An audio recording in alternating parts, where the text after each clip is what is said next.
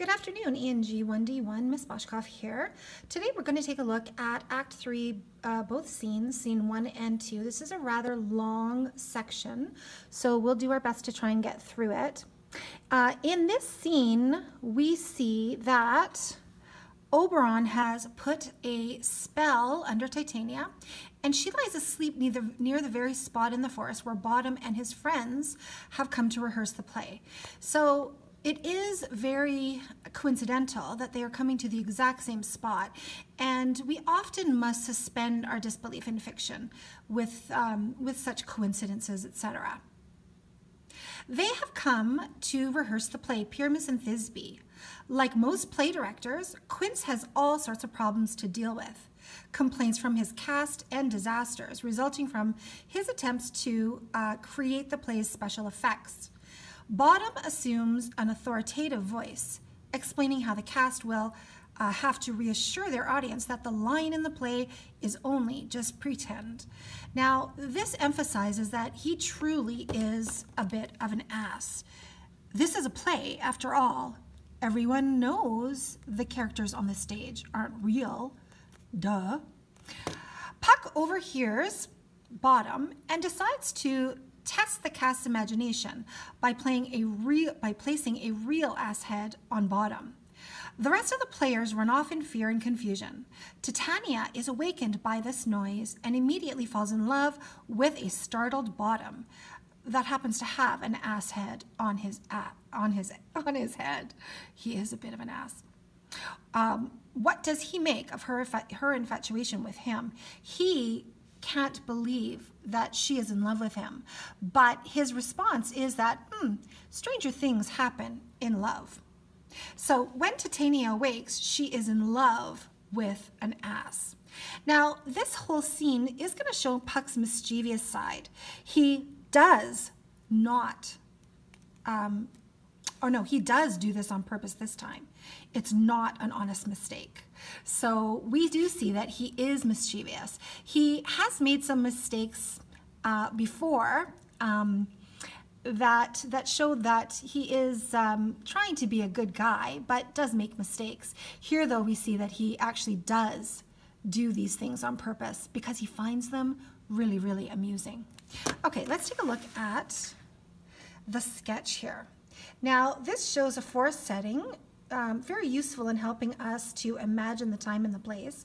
Setting is always two things, time and place, and it contributes to the play because we know that in the forest it certainly can be magical and beautiful, but it certainly can be dangerous as well.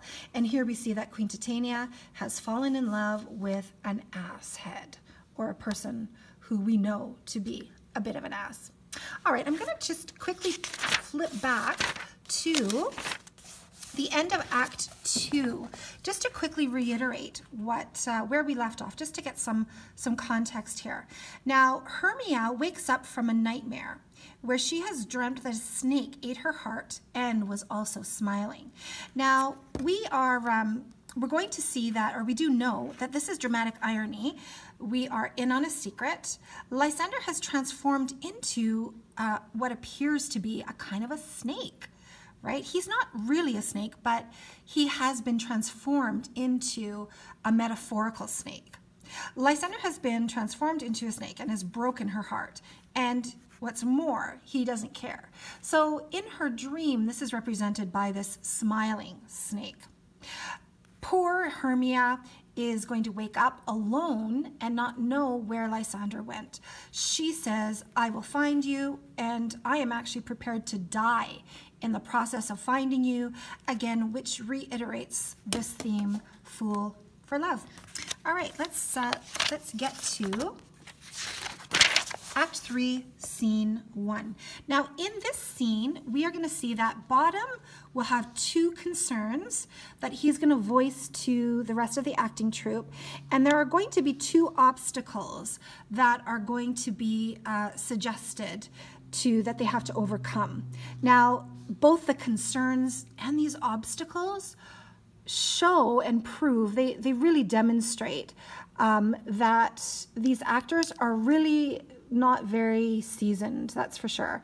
Because firstly, the concerns have to do with the audience mistakenly believing that the characters are real. And again, that's a ridiculous thing. Of course they're going to a play. They know the characters on stage aren't truly real. Okay, so the setting, we're in the wood. Titania is lying asleep. She has some love juice on her eyes. So we know when she awakens, the first thing she sees, she will fall in love with. Okay, so enter the Athenian workmen. They will continue to make comic blunders. And this language actually is used to indicate the lower classes. These characters are of a much lower class. All right, let's get right into this.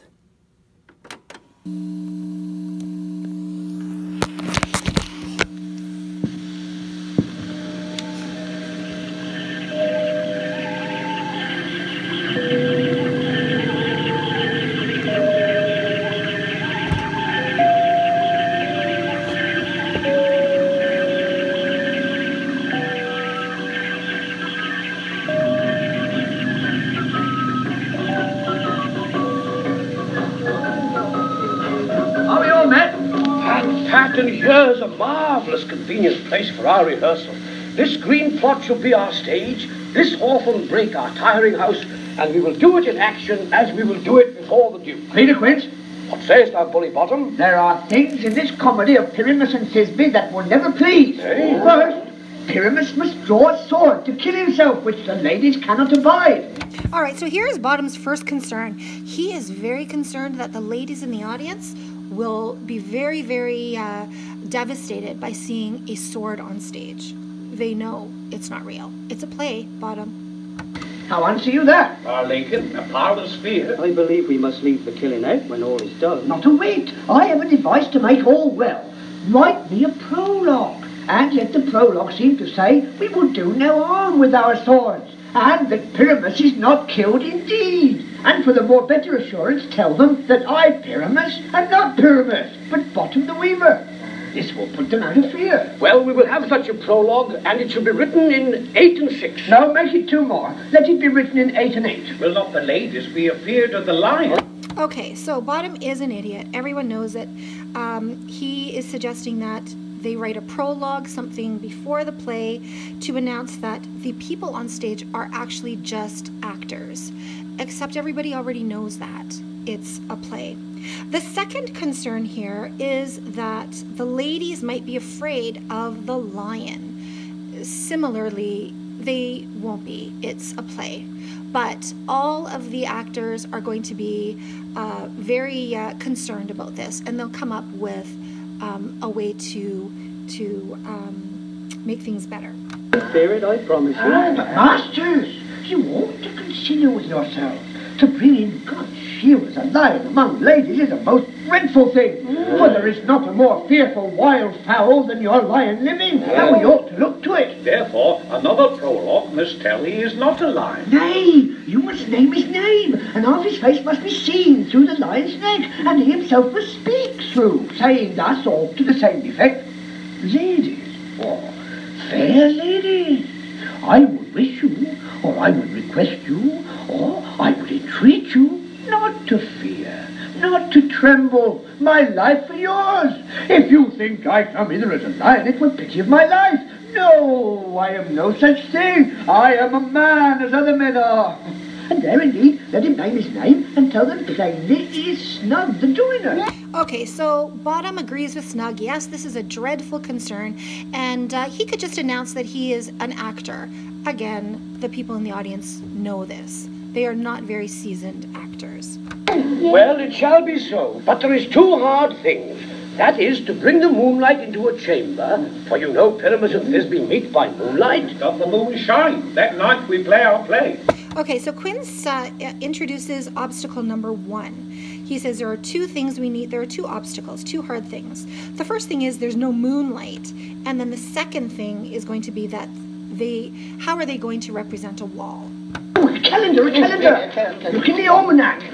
Find out, moonshine. Yes, it does shine that night. Why then, may you leave a casement to the great chamber window where we play open, and the moon may shine in at the casement. Aye, or else one must come in with a bush of thorns and a lantern and say he comes to disfigure or to present the person of moonshine. Then there is another thing. We must have a wall in the great chamber. A wall? Pyramus and Thisbe says the story did talk through the chink of a wall. You can never bring in a wall. What say you, Bottom? All right, so Snout here says you could never bring in a wall, except for it's done all the time on stages. They are going to try to figure out a way that they can represent a wall on stage, and they're going to really think long and hard on how to do this.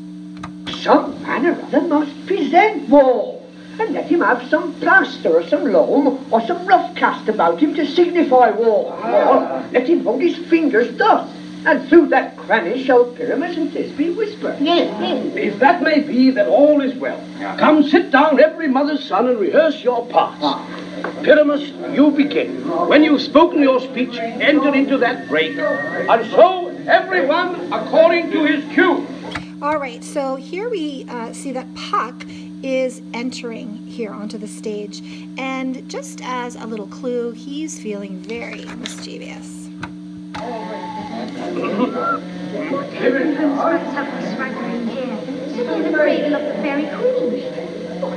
A play toward, I'll be an auditor, an actor too perhaps if I see cause. All right, so he calls them blithering idiots or country bumpkins, hempen homespuns. And he's concerned that they are practicing so close to the fairy queen. He says, I'll be an auditor, which means I'm going to sit in and listen. And then he says, I might be an actor too. I might have something to contribute that will, create some confusion. And he'll find this particularly enjoyable. Speak, Pyramus! Thisbe, stand forth! Thisbe, the flowers have odious savours sweet. Odious, odorous. Odorous. Savours sweet. So hath thy breath, my dearest Thisbe dear. But hark, boy. Say thou but here a while, and by I will to thee appear. The stranger films the rare play here. Must I speak now? Aye, marry, must you, for you must understand he goes but to see a noise that he heard and is to come again. Most radiant Pyramus, most lily white of hue, of colour like the red rose on triumphant briar, most brisky juvenile and eke most lovely Jew. As true is horse and yet would never tire, I'll meet thee, Pyramus, at Ninny's tomb. Ninus too, man. Why, you must not speak that yet, that you answer to Pyramus. You speak all your part at once, cues and all. Pyramus, enter. Your cue is past. It is never tire. As true is horse and yet would never tire. Okay, so here re-enter Puck, and Bottom happens to have an ass's head placed on him magically. So Puck is pranking Bottom, except for nobody is obviously aware of that. The others are going to be very, very frightened, and they're going to all run off and leave poor Bottom on the stage to make even more of an ass of himself.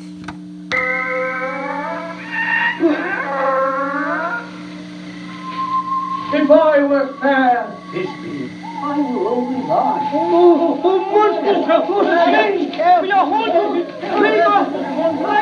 I'll follow you. I'll lead you about around. Through bog, through bush, through brake, through bare. Sometime a horse I'll be, sometime a hound. A hog, a headless bear, sometime a fire. A neigh and bark and grunt and roar and burn. Like horse, hound, hog, bear, fire at every turn. Okay, so here Puck has decided to be an actor that is kind of involved in things. He's pretending to be all these things, and he's leading everybody away on a wild goose chase. He's going to find this very, very, very funny. Why, they run away. This is a knavery of them to make me afeard. Oh, Bottom, thou art changed. What do I see on thee? What do you see? You see an acid of your own, do you? Okay, so this is dramatic irony, obviously. We know that he is actually, his head has actually been transformed into an actual ass's head. He says, what is going on here? They're trying to play a trick on me. it is actually a trick, but it's a trick from Puck. And he says, they're trying to make me afraid. Oh, bless me, Bottom, bless me, thou art translated. You're transformed. I see their knavery. This is to make an ass of me, to fight me if they could. But I will not stir from this place, do what they can. I will walk up and down here, and I will see that they shall hear I am not afraid. The wounds of cock so black of hue, with orange tawny bill, the frost with its note so true, the red wind will. Titania awakes. Angel wakes me from my flowery bed. Whose note full many a man doth mark, and dares not answer, nay. Indeed, who will set his wit to so foolish a bird? Who will give a bird the lie, though he cry cuckoo never so? I pray thee, gentle mortal, sing again. Aye. Mine ear is much enamoured of thy note. Aye? So is mine eye enthralled to thy shape, and thy fair virgin's force for thought doth move me on the first view to say, to swear, I love thee. Oh. Methinks, mistress, you should have little reason for that. And yet, to say the truth, reason and love keep little company together nowadays. All right, so again, here we have a reiteration of the theme, love makes you insane, reason and love keep little company nowadays. Yeah, humans are foolish when they fall in love, and she is clearly being very, very foolish right now. The more the pity that some honest neighbours would not make them friends. Nay, I can plead upon occasion. Thou art as wise as thou art beautiful. Nah, not so neither. But if I have wit enough to get out of this wood, I have enough to serve my own turn. Out of this wood, do not desire to go. Thou shalt remain here, whether thou wilt or no. I am a spirit of no common rate. The summer still doth tend upon my fate, and I do love thee, therefore go with me. I'll give thee fairies to attend on thee, and they shall fetch thee jewels from the deep, and sing while thou on pressed flowers dost sleep. And I will purge thy mortal grossness so, that thou shalt like an airy spirit go. All right, so she says directly to him, you ain't going nowhere, buddy. I am so in love with you, and I'm actually going to give you some fairies to attend to your every wish and desire. And in addition to that, I will try to change you to be a little bit more like a fairy, so you're not so grossly human. Peace blossom, cobweb, must see. And where shall we go? Be kind and courteous to this gentleman. Pop LOL, he is no gentleman, he's an ass. in his walks and gambol in his eyes. Feed him with apricots and dewberries, with purple grapes, green figs, and mulberries. The honey bags steal from the humblebees, and for night tapers crop their waxen thighs, and light them at the fiery glowworm's eyes, to have my love to bed and to arise, and pluck the wings from painted butterflies, to fan the moonbeams from his sleeping eyes. Okay, so she says, attend to his every wish. And then she says, I would like to have my love to bed and awaken with him. So she's feeling very in love with him, and more than that, pretty frisky too.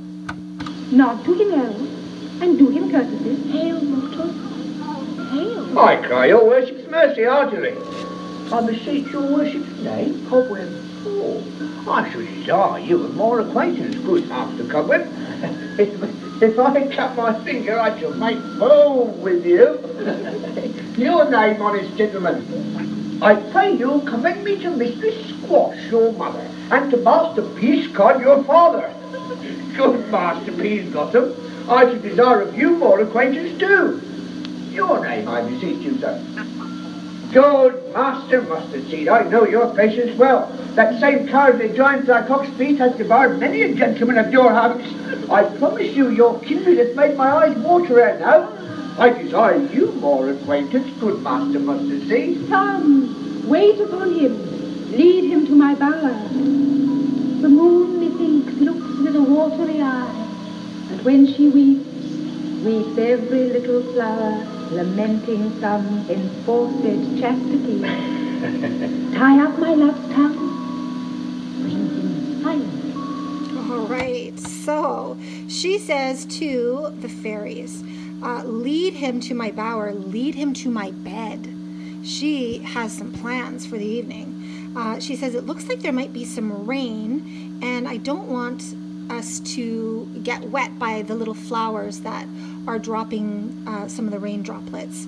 And then she says it's like the flowers are crying because of my chastity, because she is so chaste. She literally hasn't been with her husband, and they're crying because she hasn't gotten anything for some time. Oh dear.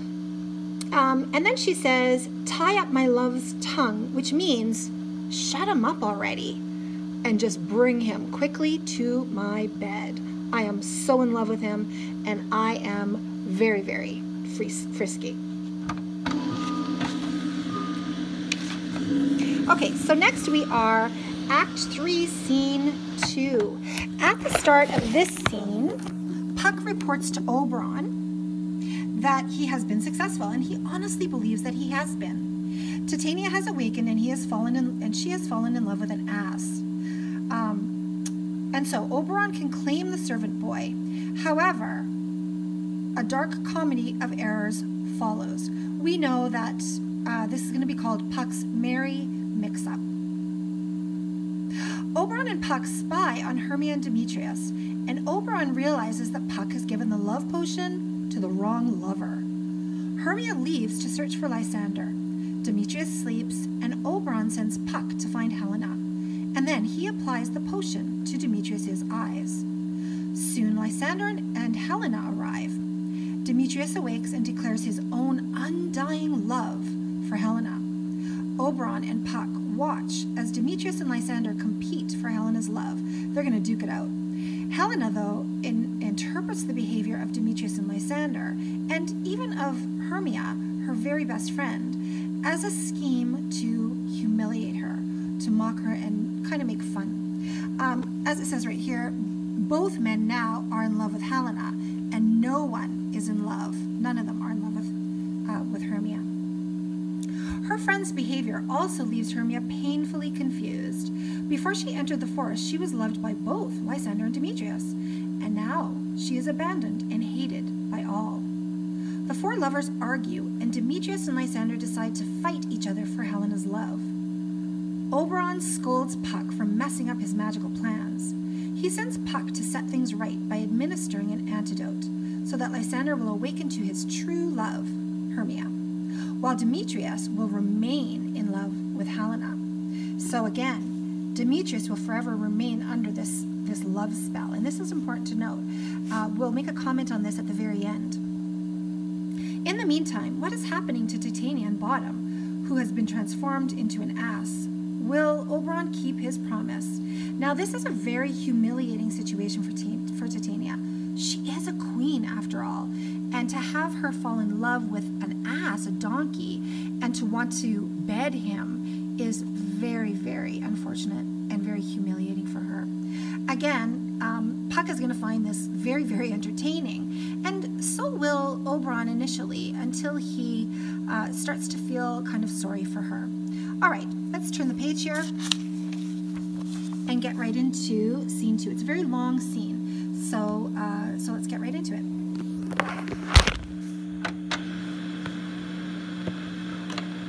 It's another part of the wood.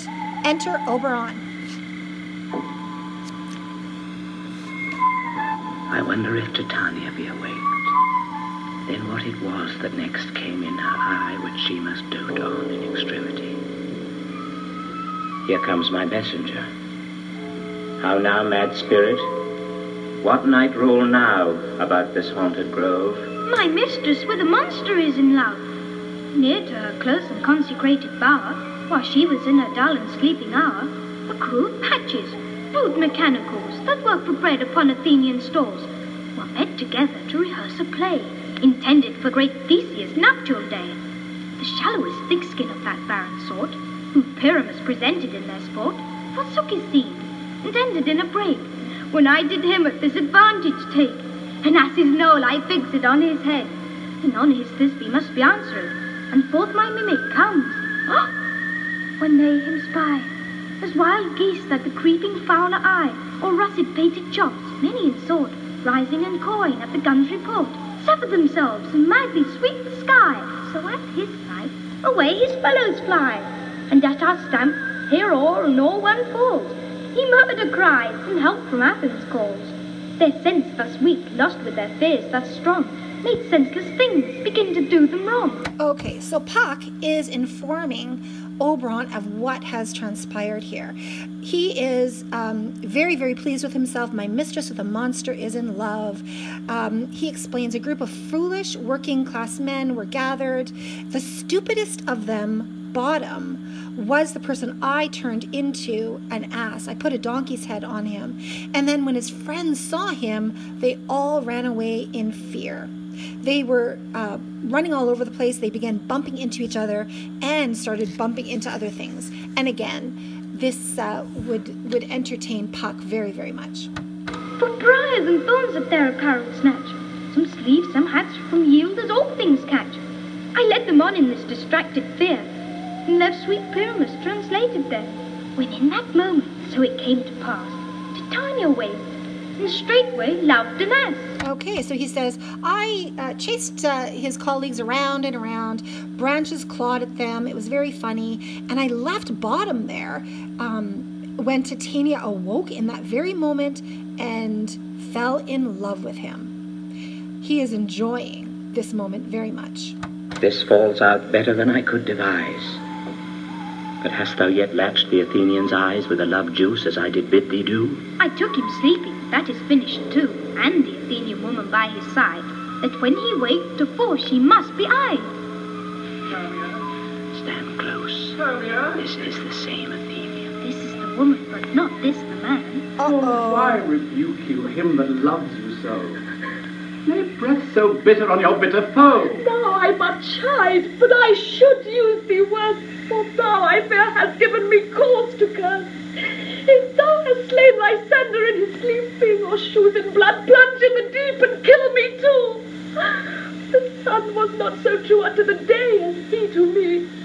Would he have stolen away from sleeping Hermia? Okay, so again, here's dramatic irony. She says, there was never a day ever in the world where he would steal away from me. Of course, we know that is exactly what happened. We're in on a secret, and of course, this is dramatic irony. Hermia says earlier, Demetrius, if you killed Lysander, then you might as well just kill me too, because my life is over without him. I'll believe as soon this whole earth may be bored, and that the moon may through the centre creep, and so displease her brothers noontide with the antipodes. It cannot be but thou hast murdered him. So should a murderer look, so dead, so grim. So should the murdered look, and so should I, pierced through the heart with your stern cruelty. Yet you, the murderer, look as bright, as clear as yonder Venus in her glimmering sphere. Okay, so Hermia says the only explanation, he would never leave my side, ever, ever, ever. The only explanation is that you murdered him, Demetrius. You better not have murdered him. And he responds, well, the opposite is actually true. Your rejection of me is murdering me. And he says, you have murdered me, yet you look still so beautiful in the light. What's this to my Lysander? Where is he? Oh, good Demetrius, wilt thou give him me? I had rather give his carcass to my hounds. Oh, dog! Oh, cur, thou drivest me past the bounds of maiden's patience. Hast thou killed him then? And so we never numbered among men. Oh, one, tell true, even for my sake. Okay, so this is interesting here, because Hermia says, out, dog, out. She calls him a dog, and he is, we do know him to be a bit of a dog, right? Not only that, on the next page, she says, oh, for once, tell the truth. So he must have a bit of a reputation of being a bit of a jerk, right? Tell the truth for once. Dost thou have looked upon him being awake, and hast thou killed him sleeping? Oh, brave touch! Could not a worm and adder do so much? An adder did it, for with doubler tongue than thine, thou serpent never adder stung. You spend your passion on a misprized mood. I am not guilty of Lysander's blood, nor is he dead, for all that I can tell. I pray thee, tell me then that he is well. And if I could, what should I get therefore? A privilege, never to see me more. Okay, so he says, if I were to tell you that he is well, what would I get out of it? So again, he's willing to lie if he gets something out of it. Again, this is a bit of a revelation about his personality. And from thy hating presence part I so. See me no more, whether he be dead or no. And she's out of there. There is no following her in this fierce vein. Here, therefore, for a while I will remain. So sorrow's heaviness doth heavier grow, for death that bankrupt sleep doth sorrow owe. But now in some slight measure it will pay, if for his tender, here I make some stay. He's so tired, it's nap time. He lies down and sleeps. What hast thou done? Thou hast mistaken quite, and laid the love juice on some true love's sight. Of thy misprision must perforce ensue some true love turned, and not a false turned true. Okay, so out of your mistake, it follows that you've messed up big time. You've messed up true love and not even fixed the false one. You've really made a mess of things. Fatal rules that one man holding troth, a million fail, confounding oath on oath. About the wood, go swifter than the wind, and Helena of Athens look thou find. All fancy sick she is, and pale of cheer, with sighs of love that costs the fresh blood dear. By some illusion see thou bring her here. I'll charm his eyes against she do appear. I go, look how I go, swift as an arrow from the darted bow. So get Helena here right now. He's going to fix it. Flower of this purple dye, hid from Cupid's archery, sink in apple of his eye. When his love be satisfied, let her shine as gloriously as the Venus of the sky. When thou wakes, if she be thine, beg of her. So he's going to get Demetrius to beg Helena for forgiveness. Re-enter Puck. He is going to announce that Helena is close by. Captain of our fairy band, Helena is here at hand, and the youth mistook by me, pleading for a lover's fee. Shall we their fond pageant see? Lord, what fools these mortals be! Okay, so this line by Puck is going to be a very important line for you to remember. Lord, what fools these mortals be. Again, it reiterates the theme, fool for love. Stand aside. The noise they make will cause Oh, the no. to awake. Then will two at once who won, that must needs be sport alone. And those things do best please me, that befall preposterously. He thinks that would be hilarious if that did happen.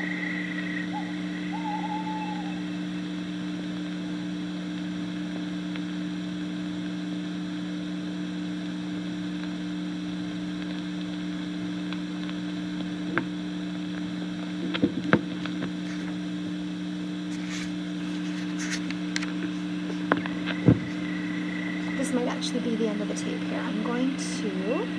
Oh, no, it isn't. Why should you think that I should woo in scorn? Scorn and derision never come in tears. Look, when I vow, I weep. And vows so born in their nativity all truth appears. How can these things even me seem scorn to you, bearing the badge of faith to prove them true? You do advance your cunning more and more. When truth kills truth, oh, devilish holy fray. These vows are Hermia's. Will you give her o'er? Weigh oath with oath, and you will nothing weigh.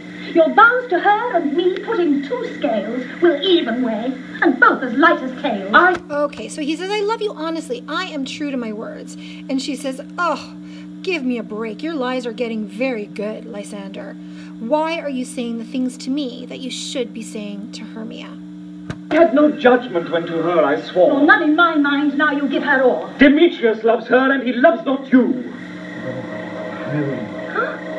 Goddess, nymph, perfect, divine. Okay, so Demetrius wakes up now and is in love with Helena.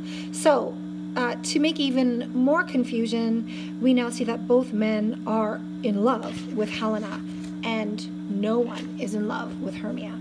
To what, my love, shall I compare thine eyne, crystals muddy? Oh, how ripe in show thy lips those kissing cherries tempting grow. That pure congealed white, high Taurus snow, fanned with the eastern wind, turns to a crow when thou hold'st up thy hand. Oh, let me kiss this princess of pure white, this sea breeze. Oh, spite! Oh, hell! I see you all are bent to set against me for your merriment. If you were civil and knew courtesy, you would not do me thus much injury. Can you not hate me as I know you do, but you must join in souls to mock me too? If you were men, as men you are in show, you would not use a gentle lady so to vow and swear and superpraise my parts, when I am sure you hate me with your hearts. You both are rivals and love Hermia, and now both rivals to mock Helena. A trim exploit, a manly enterprise, to conjure tears up in a poor maid's eyes with your derision. None of noble sort would so offend a virgin and extort a poor soul's patience, all to make you sport. Okay, she is convinced that they are in a grand scheme to mock her and make fun of her and play a big joke on her. And then she says, if you were really, truly honorable men, you wouldn't make fun of a true lady this way. You are unkind, Demetrius, be not so, for you love Hermia, this you know I know. And here, with all goodwill, with all my heart, in Hermia's love I yield you up my part. And yours of Helena to me bequeath, whom I do love and will do till my death. Never did mockers waste more idle breath. Lysander, keep thy Hermia, I will not. If e'er I loved her, all that love is gone, my heart to her, but as guestwise sojourned. And now to Helen is it home returned, there to remain. Helen, it is not so. Disparage not the faith thou dost not know, lest to thy peril thou abide it dear. Lysander! Look where thy love comes, yonder is thy dear. Dark night that from the eye his function takes, the ear whole quick of apprehension makes, wherein it doth impair the seeing sense, it pays the hearing double recompense. Thou art not by mine eye, Lysander, found, mine ear I thank it brought me to thy sound. But why unkindly didst thou leave me so? Okay, so poor Hermia cannot figure out why Lysander has left her. It's so unlike him. And she says, the night has blinded you both. And she says, and me too, because I couldn't find Lysander anywhere, but I did hear him, and I followed the sound of his voice, and thankfully I have found him, but why would you ever leave me? So again, the fact that she's saying night has blinded them is a reiteration of the theme that love is blind. Why should he stay whom love doth press to go?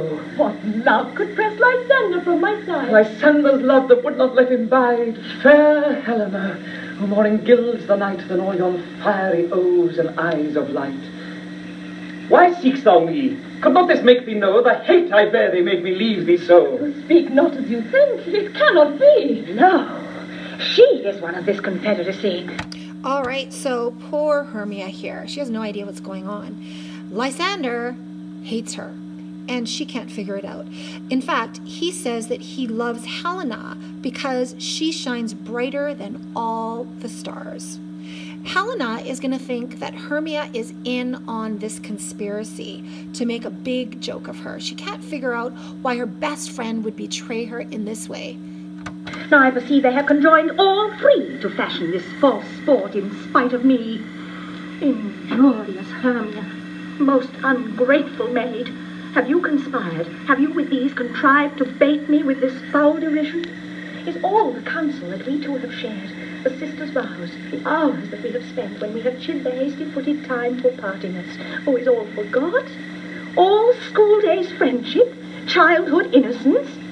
We, Hermia, like two artificial gods have with our needles created both one flower, both on one sampler, sitting on one cushion, both the warbling of one song, both in one key, as if our hands, our sides, voices and minds had been incorporate. So we grew together like to a double cherry, seeming parted, but yet an union in partition. Two lovely berries moulded on one stem, so with two seeming bodies but one heart. Okay, so she's trying to figure this all out. Have you betrayed me, my best friend, Hermia? I cannot believe it. We were so close. We are like soulmate friends. In fact, she says we were like two peas in a pod. We did everything together. And now you have stabbed me in the back? Two of the first like coats in heraldry, due but to one and crown it with one crest. And will you rend our ancient love asunder to join with men in scorning your poor friend? It is not friendly, 'tis not maidenly.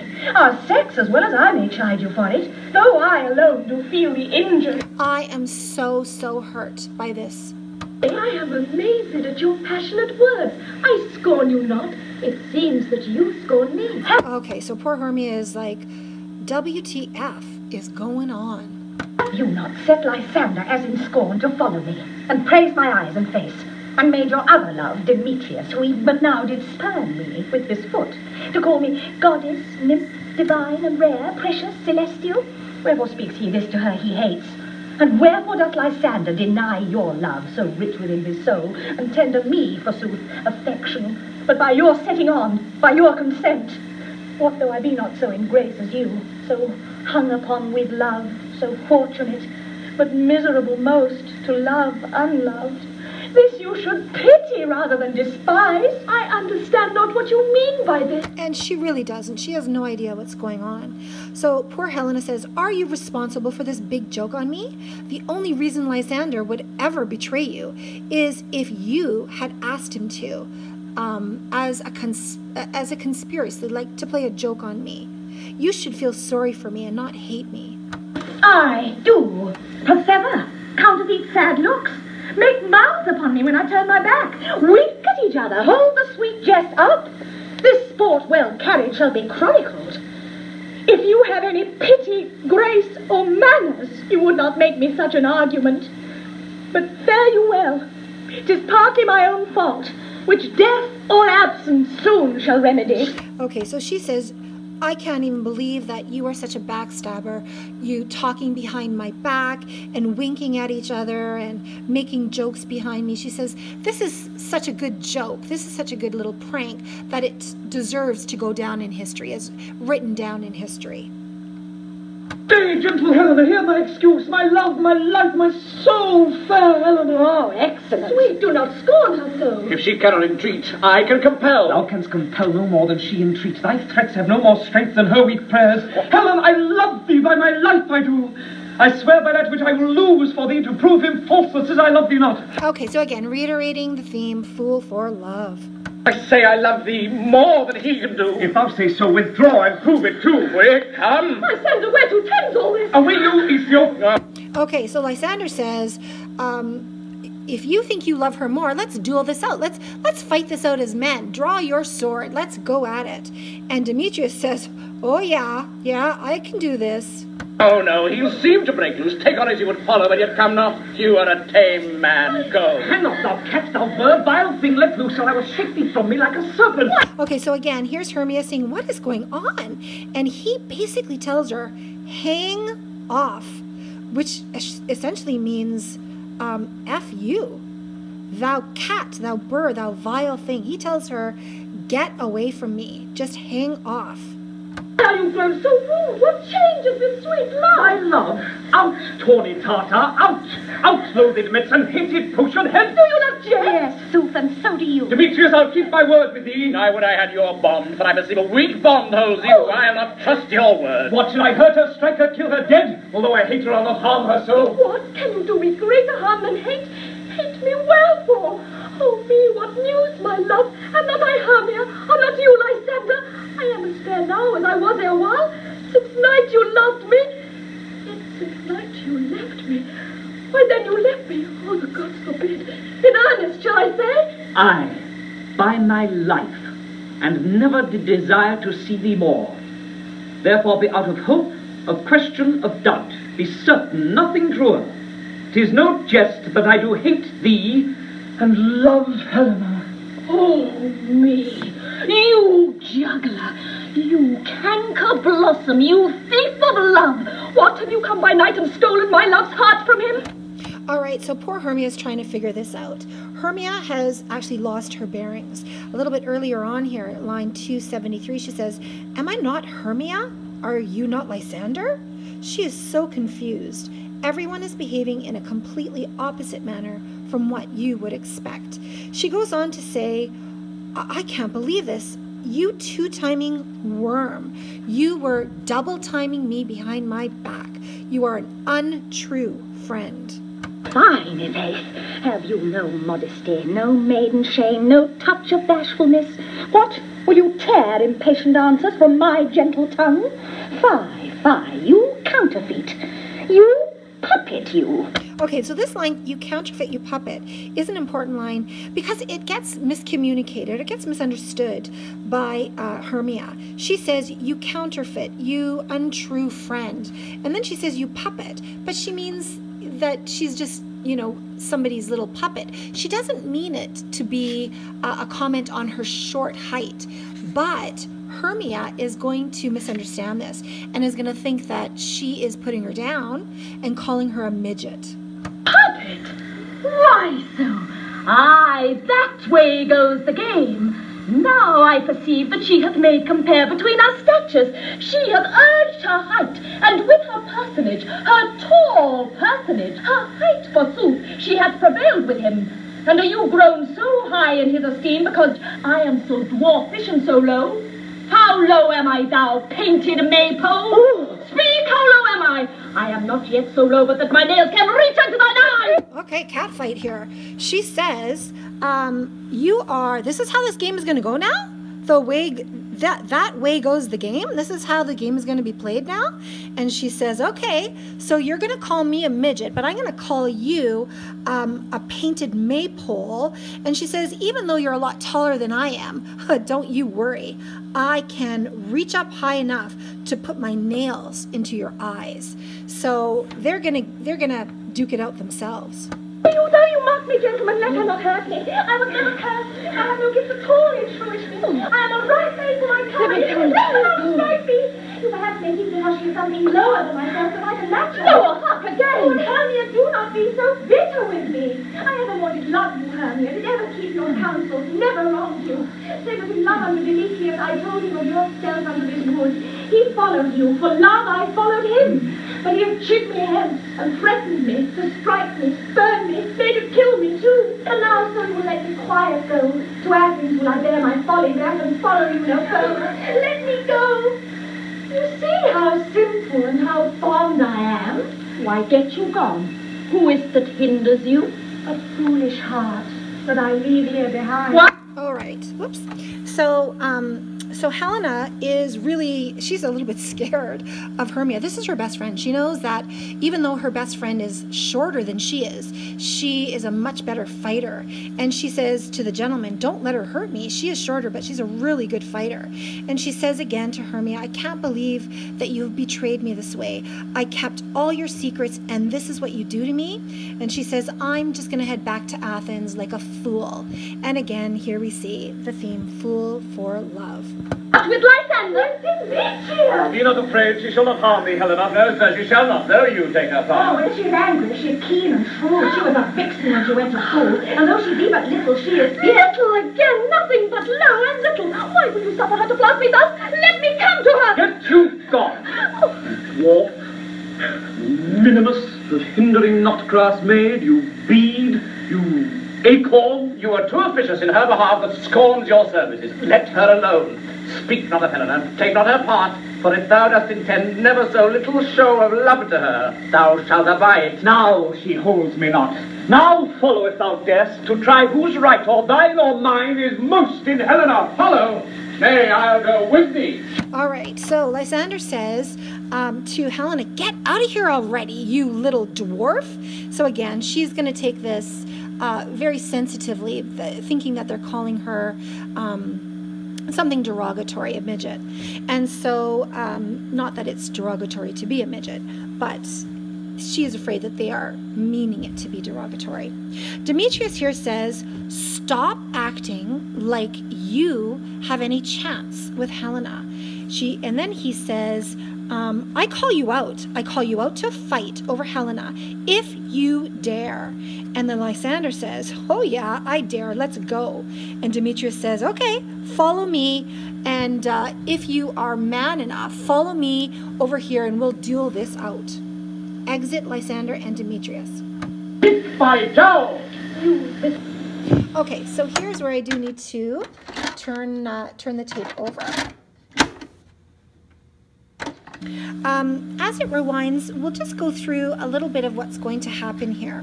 So Helena says, you may be a better fighter, but I can still run faster than you. She says, I'm not going to stay any longer in your cursed company. Line 341. Your hands are quicker to fight. Like you have a quick punch to you. But she says, my legs are a heck of a lot longer than yours, and I can run a lot faster than you. So she says, I'm out of here, leaving Hermia alone on the stage to just be completely confused. I am amazed and know not what to say. So essentially, she's saying, I am so flippin' confused. She also will exit at that point.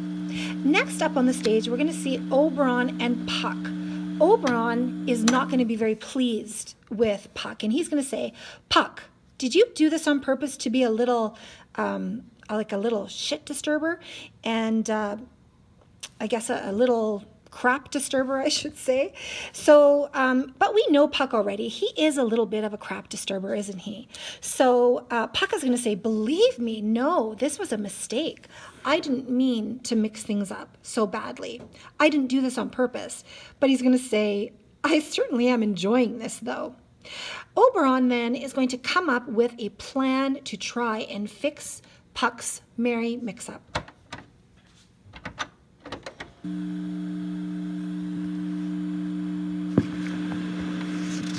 Perhaps you are. No longer stay in your cursed company. Your hands and mine are quicker for a fray. My legs are longer, though, to run away. I am amazed. I know not what to say. Poor Hermia. Poor Helena, too.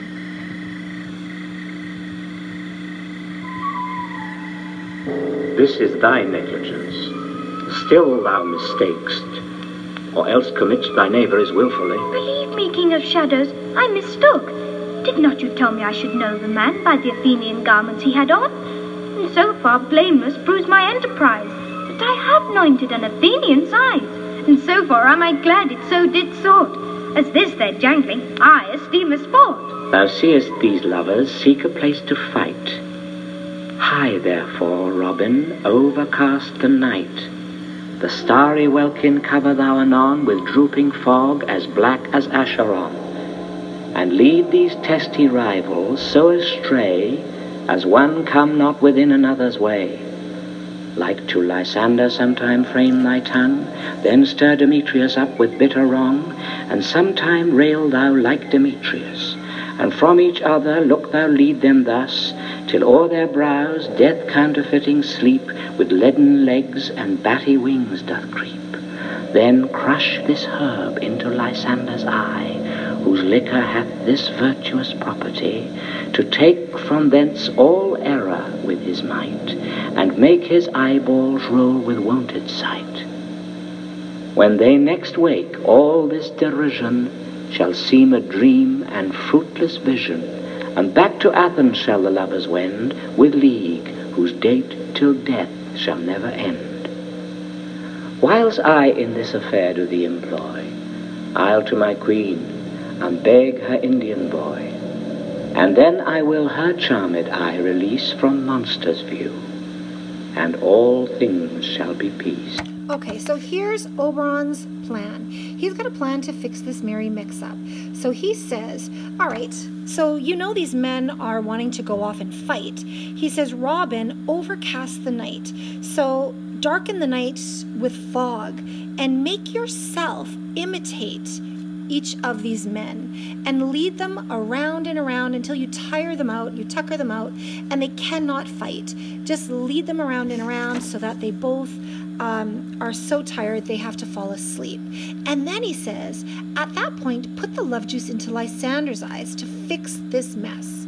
He says, I want this mess all fixed up so that when next they wake, all this derision shall seem a dream and fruitless vision. That's line 370. So again, this is an important line because it makes it seem as if everything that had happened was all a dream. And this again is a reiteration of the title, A Midsummer Nights Dream. So then Oberon says, while you're off fixing that mess, I'll go and see my queen.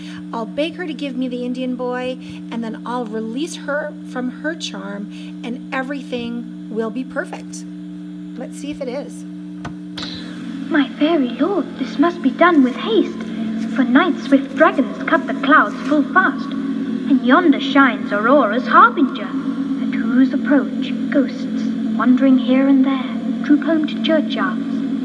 Damned spirits all, that in crossways and floods have burial, already to their wormy beds are gone. For fear lest they should look their shames upon, they wilfully themselves exiled from light, and must for aye consort with black-browed night. But we are spirits of another sort. I with the morning's love have oft made sport, and like a forester the groves may tread, even till the eastern gate, all fiery red, opening on Neptune with fair blessed beams, turns into yellow gold his salt green streams. But notwithstanding, haste, make no delay. We may effect this business yet ere day.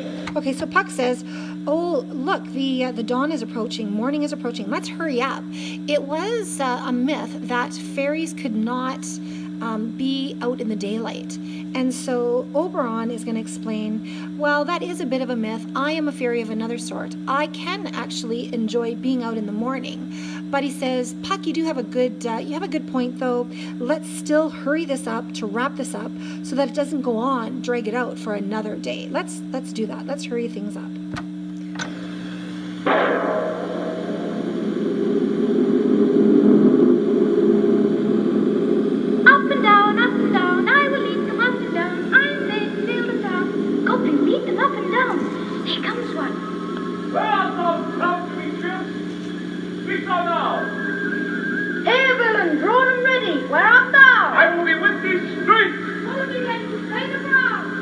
Exit Lysander. Lysander!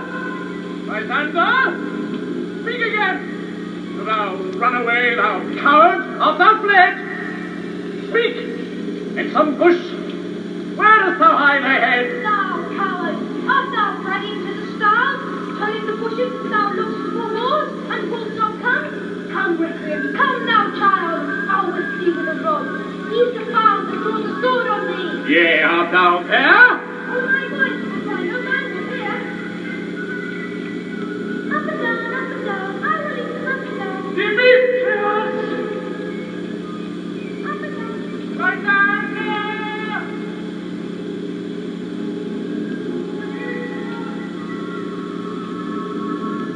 Lysander! Up and down.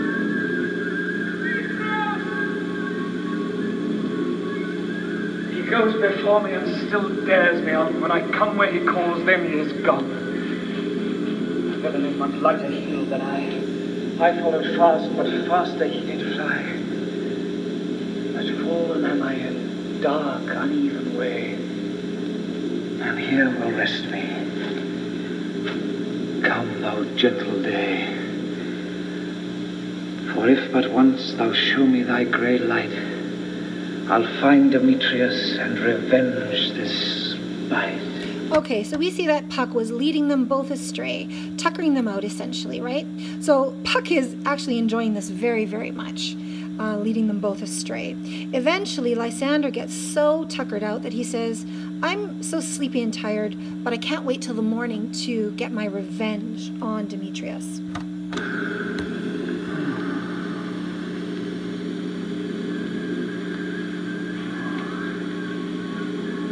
Lysander!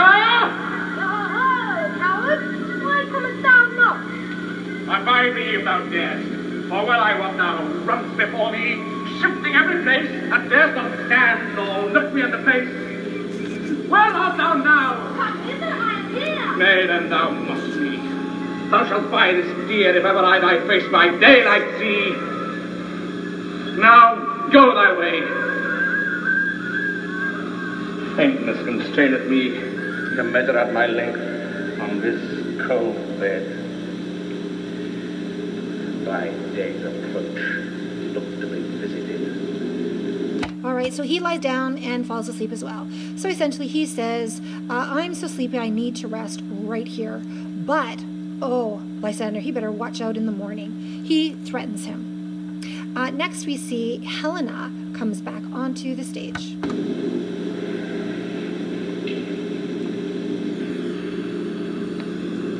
Oh, weary night. Oh, long and tedious night. Abate thy arms. Shine comfort from the east, that I may back to Athens by daylight, from me that my poor company detest. Unseen, that sometimes shuts up sorrow's eye. Steal me a while of mine own company. Okay, so Helena says this is a long and weary, sad night. She says, I am really looking forward to the morning when I can make it back to Athens and get away from these people who clearly hate me, making fun of me behind my back. She says, I'm just going to go back to Athens. But she says, oh, I'm so sleepy right now. I hope things are better in the morning. I'll just lie down here and sleep. Yet but 3. Come one more. 2 of both kinds makes up 4. Here she comes, cursed and sad. Cupid is a knavish lad, thus to make poor females mad. Okay, so here we see clearly the theme that when you're in love, you're a little bit crazy, right? So Cupid makes females go crazy in love. Now, here we see that he is mischievous, but he's not mean-hearted. He truly does feel sorry for Hermia here. Never so weary, never so in woe, bedabbled with the dew and torn with briars. I can no further crawl, no further go. My legs can keep no pace with my desires. Here will I rest me till the break of day. Oh, heavens, shield Lysander, if they mean a fray. Okay, so she truly loves him. She says, I'm going to have to rest right here, but if Lysander's around, please make sure that he is protected. So now all 4 of them are asleep. The 4 lovers are all asleep. On the ground, sleep sound. I'll apply to your eye, gentle lover, remedy. When thou wakest, thou takest true delight in the sight of thy former lady's eye, and the country proverb known, that every man should take his own, in your waking shall be shown. Jack shall have Jill, naught shall go ill. The man shall have his merit gain, and all shall be well. All right, so there we have the end of Act 3, Scene 2. Now, in Puck's final soliloquy here on stage, he expresses what is going to happen. He kind of foreshadows what's going to happen here. So he squeezes the juice on Lysander's eyes and he says, when you wake up, you are going to be in love with the woman you were in love with before, thy former lady's eye. And he's, again, foreshadowing that all will be well. Jack shall have Jill, so, you know, a man will have his partner and nothing will go wrong. Now again, it's important that he foreshadows that this will all turn out good, because this is a comedy. For Shakespeare, a comedy usually ended up with great happiness at the end and very often a marriage celebration. So when Puck says, all shall be well, he really is foreshadowing that things are put back into their proper place. All right, peace out.